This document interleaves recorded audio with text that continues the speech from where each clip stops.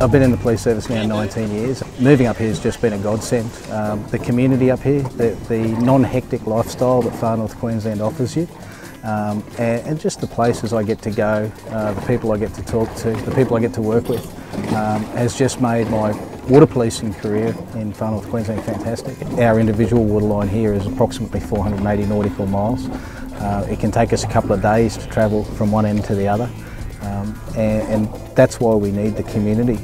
With areas that vast, we need the support of community members, both private, civilians and other organisations to assist us, because it's just too vast an area. We've got a number of boats attached to the Cairns Water Police. We're lucky enough, because we are one of the remote stations, that we've been fitted out with this vessel here, which is a NIAD rigid hull inflatable.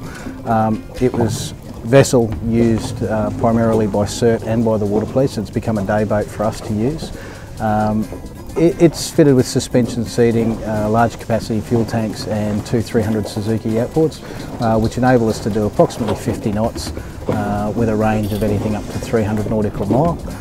And it's used in a tactical sense, but we also use it for our day-to-day environment. But we also have a really large component with the search and rescue side of things in Far North Queensland, and that's probably the greatest reward I get from this job, is working in the search and rescue aspects, because although it's an emotional roller coaster, there's nothing better than being able to tell people that you've found their loved ones.